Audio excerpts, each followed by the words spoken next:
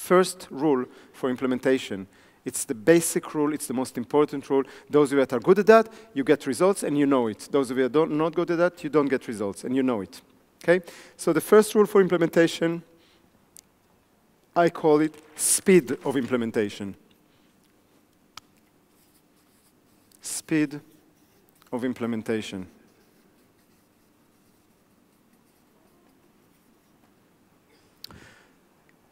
What I'm trying to say is that it really doesn't matter what you implement as long as you do that really, really fast. And the faster you do that, the more results you will get. Also, the more mistakes you'll make, but that we already covered, I think, in the Business Bootcamp, that it's good to make mistakes. Okay? And for those of you that are scared from that, well, I hope I gave you today a few tools to handle that. But the point is that you want to go really, really fast. What it means is that you've got an idea. How many of you get ideas once in a while? Once in a day? Once in an hour? Every 5 minutes? Okay? This is how it goes. From a moment of an idea that you have in your mind until the moment that it's fully implemented, you want to make that time as short as possible. As short as possible. I wasn't joking about that my team is used to, there is only one deadline in Open Circles when it comes to me. When it comes to them, it can go forever. When it comes to me, any project of mine, the only deadline is yesterday. And I mean it, and I do that, and they know that I'm doing it myself. And, you know, not everybody likes it, and not everybody can handle that, but that's the reason why we're successful, is because I'm coming up with an idea, and it doesn't take me, I can't remember an idea that took me, at least for making the first step, more than a few hours. It doesn't matter how big it is. I was in the States, and I was in a very, just last week, and I was in a very intense course. I think I shared a little bit about that in the blog post with the top marketeer in the world, Jay Abram, for those of you that heard about him before. He's, for 35 years, he's the top marketeer in the world, and I'm following him for many years. He's one of my mentors for many years, and I went to meet him personally for a few days, and it was very intense, and there was lots of stuff coming up. And then I got this idea, and I got this idea actually not from him, but from a conversation we had over dinner with some participants in this little course. And I went to sleep, and I couldn't sleep so well about it because the idea just boiled and boiled and boiled. And I couldn't sleep also because of the jet lag. So 3 o'clock or 4 o'clock in the morning, I got up, and I started to write it. I sent it as a blog. That was the blog that was, I think, last week. Can't remember anymore. And I immediately started implementing it. And it takes a whole course in the company of what will happen as a result of that. So I'm not saying that it needs to be complete in a few hours, but you need to start it. Most of you, what happens is you get an idea, and you kind of book it. You kind of put it somewhere, and you say, when I'll have some time, or maybe some of you are just like to have ideas for the sake of ideas. And I know that. I've been there. I know what it means, but this is a waste of your time. And what I did for that, and I still do, I have an idea notebook, and it's always with me, always. Doesn't matter where I am, and always next to my bed, and whatever. And every time that I have an idea, I write it down so I don't forget, and make sure that you do it. That's important. But what happened, because I knew that I'm doing it, I can leave those ideas. But any idea that is for my business needs to be implemented soon. What I made an agreement years ago with Vered, because I drove her crazy and the rest of the company, is I agreed with her that before I communicate to the rest of the team, I wait half a day. So, because many times, what happened, I used to tell her in the morning, we woke up, and I say, hey, I got an idea, and she said, what's new? And I would tell her the idea, and then what she will do, because she's a very strong implementator, I'm coming with ideas, she's the implementator, she would go to the office and start running, you know, you do this, you do that, you do this. I'm coming to the office at 1, and I'm saying, all right, I have an idea. And she said, you already have one? No, I have a new one, a better one. So, you know, everybody worked for 3 or 4 hours and then can go to the garbage. So we agreed that I will wait before communicating to the rest of the world about 6 hours, but that's it. And I'm serious about it. You need to practice and to learn that. You've got an idea, go do something with it. I know that you have the issues of perfectionism. I too, me too.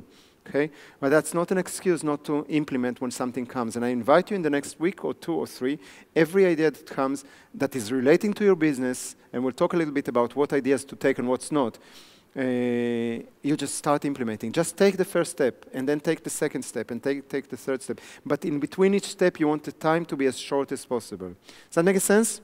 It doesn't matter how big it is. It really doesn't matter. Okay? Just take the first step. Is that okay so far? This is speed of implementation. If you remember anything from that day, this is a day about implementation. Remember speed of implementation, which means the moment, the time that goes from the moment you had an idea until the moment that you took the first step. Okay, that's the speed of implementation. The faster it is, the shortest the amount of time, the more successful you'll be. That okay? What happened with most of you, and I'm pretty sure that you recognize that you had an idea, and you say, well, I need to think about it. I need to talk to my wife, to my husband, I need to talk to my team, I need to do some research, I need to figure it out, and then it stays for a few days, and sometimes a week or two, and then when you read it back, it's not that exciting. You know what I'm talking about? And then we do nothing with that. I know that because I have so many ideas. Many of them are falling into that. What I learned for a long time ago is that you don't need to ask permission with ideas. Actually, with anything. My motto in life, and do not tell your mother that I told you that, and if it doesn't fit your moral standards or whatever it is, don't use that. But for me, it really works this way. This is how I live my life, is that it's better to ask for forgiveness than ask for permission. And I ask a lot of forgiveness, but very little permissions. Okay? Very little permission. And we are waiting for other people to give us approval that it's okay to do something. Learn to trust yourself and just start doing things. And you'll see that people are just, when you see you active and when they see you doing, they're coming behind you. They're enrolling. That's how people are. They're looking for somebody that will actually take action. So don't wait. Does that make sense? So that's the first thing I want to do. How do you choose the ideas? Because most of us have too many ideas, and you cannot follow all of them up. You cannot implement all of them. It probably won't be even smart, because most of us, if I know you a little bit, then you have an idea that goes there, and then a second later, or a minute later, or a day later, you have an idea that goes the other direction. Then you have one like this, and one like that. If you will follow all those ideas, you'll be like a, I don't know if you call this toy, that goes like this for the whole day. This is something that was for me for many years. It's not anymore. Today I'm focused like a laser because I learned to do something with that. Every idea I'm judging it if it's taking me closer to my goals. That's why it's so important, the part that the goals will be there. In the book, in the Elements of Success or the Life Hack, I'm explaining the word implementation. And I don't know if all of you read the book, so I'll give it to you right now. There is a difference between an action and an implementation. Most of the time we're thinking, okay, you need to take action. And I'm saying no. Most of us are taking too many actions. I want you to do implementation, which is very different. So this is an action, right? Okay? Talking to you right now is an action, right? Jumping up and down, that's an action. By definition of dictionary, all those are actions, right? But if my goal is to go to the door, that door there, is this going to get me any closer? No, it's an action, but it's not going to get me any closer. Is jumping up and down going to get me any closer? Talking to you would get me any closer? What will get me closer? Do this, right? Now, this looks maybe the different direction because the door is there, but this gets me closer to the door every moment, right? By dictionary of Nisandeh, this is an implementation because it's an action towards my goal. So an action has no relation to goals. Implementation is only related to goal. If you know what your goal is, then all your actions, everything that you need to do, need to focus there. And then it becomes so easy. Because it's also going to make your time management very, very simple. Most of you are busy all day doing all kinds of stuff. But if you will look at it, if you will really look at it, if you will make a diary of all the stuff that you're doing every day, 90% of it leads to no goal whatsoever, except you being busy, which is not a very good goal. It's a very good goal for an employee because they get paid for the time. It's not a very good goal for any other human being. Okay? So it's not a good goal for mom. It's not a good goal for dad. It's not a good goal for an athlete. It's not a good goal for an entrepreneur. It's not. You want to be busy with 90% of what you're doing, getting you closer to your goals, whatever they are. Does that make sense? So every time that you're doing something, we used to actually give that in some courses. We used to A4 papers that you would put next to your computer, and it asks you, is what I'm doing now get me any closer to my goals? And I think that you should ask yourself every time.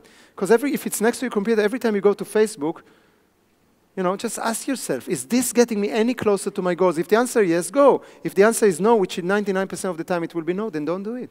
I mean, it's not really difficult. We are doing this just to show you how in business it works. We're putting this, it's a new thing.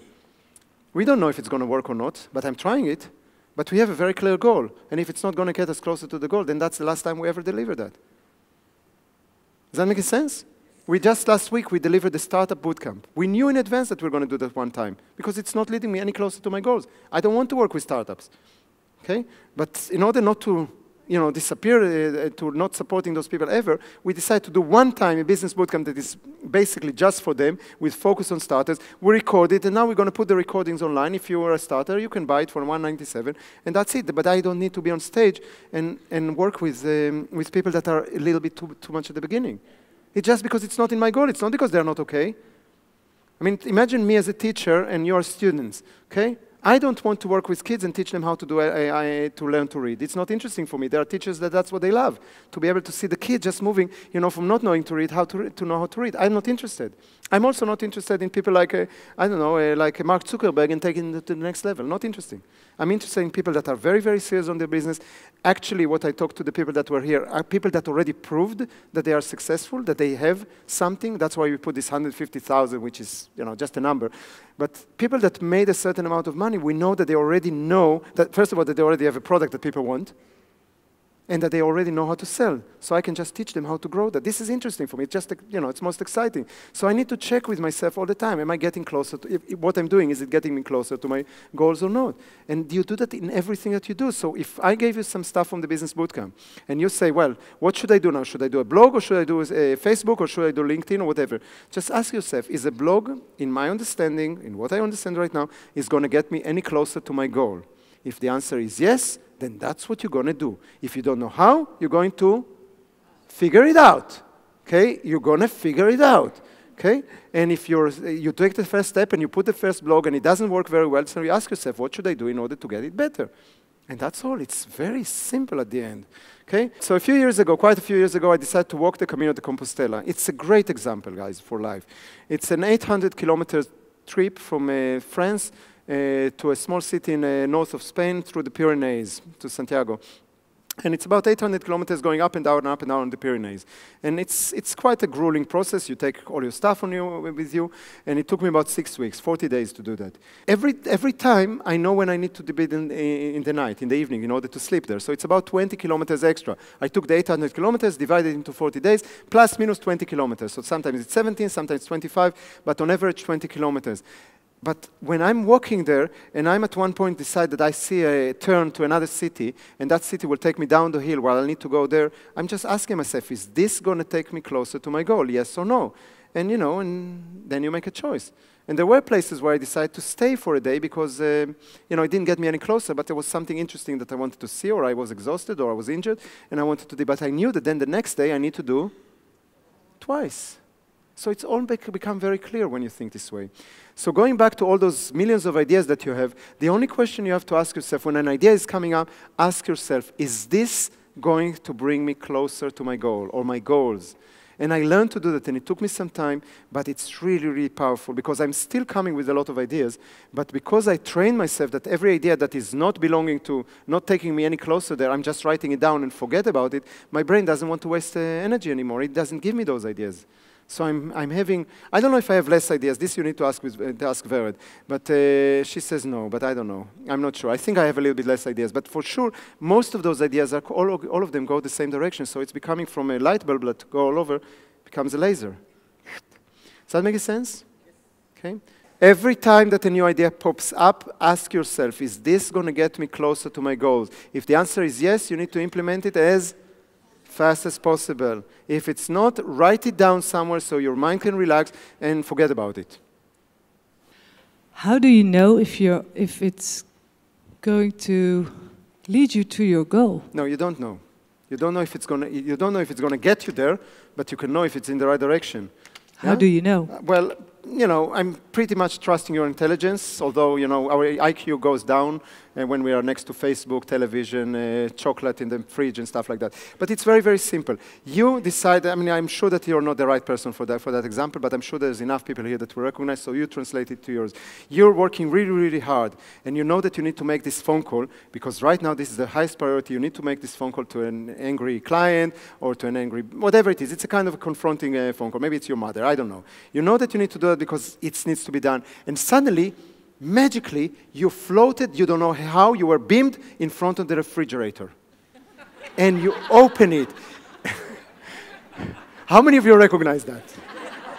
Okay? So just before you grab the Snoopy or whatever it is that you have there, the chocolate, whatever it is, just ask yourself, is that going to get me closer to my goal of solving my conflict? If the answer is yes, enjoy the chocolate. Most of us are intelligent enough to know that the answer is no. And I'm serious about it. That's almost everything in business. You don't know in advance if putting this blog post will get you there or not. But you need to think, is that making sense that putting a piece of content that will be valuable for my target audience at one point or another will support my business, yes or no? Now, let's say that you chose, and let's say that you have certain actions, certain ideas, certain stuff that you decide that you want to implement, but now in order to get them in the amount of time that you have in a day, what do you need to do? Yes, say it. What do you need to do? To prioritize, right? You need to prioritize. What most people don't, how many of you have lack of time? You kind of find that time is finishing too early for you, okay? This is very interesting, and you want to notice that, but because it's the majority of population, especially when you're talking about entrepreneurs, they always lack time, which means that the first person on earth that will come up with a time in a bag will make a lot of time, a lot of money. Okay? Any kind of appeal. I'm not joking. Think about it. Maybe there are ways to do that. I was never busy with that because I think that there are other ways to do that. But if you can come up with a way, that's why the time management systems work so well. You know, if it's courses, if it's books, if it's systems, everything works. You know, because people are really willing to pay in order to gain some time, which I understand, and you should understand too. It's the most precious asset you have. Money comes and goes. You can always get more. Time only goes. Every minute that you're spending here, sitting here, and not getting benefit out of it, it's a minute wasted over your life that you'll never get back. And you need to judge it this way. You need to have a look for yourself. Am I getting enough value from being here for 6 hours? And by the way, if you're not, it's usually not because of me. I'm serious. And you should know that. Okay? By the way, anything. You can read the phone book and get enlightened if you will put enough, close to that. You can always get value. It depends on how much are you willing to get. Most people are, preferring to sit there and, let life pass by, and we don't realize. When you're a tourist in life, then you're wasting the most precious resource you have. You want to be active. That's why, for me, goals are so important. Because then at least I know that I'm getting closer to something all the time. And it doesn't have to be business goals. It can be any goals. In my family goals, in my 7 goals, what we put in the goal. So I have only 1 business goal. All the rest are different areas of my life, so I make sure that I'm in balance. I'm not putting everything on business or anything about money or everything about family. It's all should be quite balanced. So we need to set priorities because, I know where I talked about the time. Most of you are willing to buy time, which means that you don't have enough time to achieve all the things that you want to achieve or to do all the things. But what people don't realize is that this is the most, the earth is flat. Everybody has the same 24 hours a day. And not a second more. Bill Gates has exactly the same amount of time. And Richard Branson has exactly the same 24 hours a day. And Mark Zuckerberg from Facebook has exactly the same 24 hours a day. How come they are, or Obama, or whoever you want. So how come they achieve more than you? It's not because they have more time. So it's not time the issue, but how you manage your time. And most of us are very, very bad about that. That's why in the Master Entrepreneur, we create a whole system for that. But what I mentioned before, the most important is prioritizing. And I think that you can prioritize without me helping you, although I'm going to give you a little tip about prioritizing. I think that you know what is more important than others, but people don't like it. Because what's most important is usually the most difficult to do. Would you agree? By definition, if something is either scary, what we talked before about fear, something is scary or difficult, in most cases it's more important. And it's not always. And if your life is full of things that are not important but difficult, then you're doing something really wrong. But if your life has some parts where there are difficulties or problems or fears, then probably that's something important that you need to get over and to do it. And that's why people prefer to always focusing on, they will prioritize. In your mind, you will prioritize. You'll just put it the other way around. Let's do first the easy. Right? Okay? So the priority is not about how easy it is to do or how much time it takes. Priority is how important it is. Okay, so whenever I'm talking about priorities, we're talking about how important it is, and the important is how much can it help you get to your goal. And sometimes, those priorities are pretty close. It's, do I go to my daughter's game, which is very, very important for her, or do I have a business meeting? And I only have those 2 hours, and it's the same exact 2 hours, and I can either go to the game or I go to the meeting. And it might be both of them very high on my priorities because both of them are leading me closer to a certain goal. Okay, and that's okay. Well, I'll show you in a moment how to choose between those. Is that okay? But most of you can pretty much figure out the priorities on most of the days pretty easily. You just don't like doing it, and that I cannot help you. Okay, I cannot help you to like it. I'm only asking you to start to look at all your to-do lists, which is the easiest way to start. Look at what will give you the most benefits and put it on top. Is that clear? And then you start with that. By the way, it's also logically, it makes a lot of sense to start with the difficult stuff, because at the beginning of the day, you have a lot of energy. And it's good to put that energy on something that is difficult or scary, because then you can say, now it's all the easy stuff left. While if you will say, well, I'll do the difficult stuff at the end of the day, you're tired, you're exhausted, you did some stuff, so you can say, hey, I did some stuff, and then you will usually put it for tomorrow, mañana, right? Mañana is a very popular word with entrepreneurs. How many of you have your own mañana, whatever language you're using? Okay, so basically your to-do list is moving from one day to another, right? All right.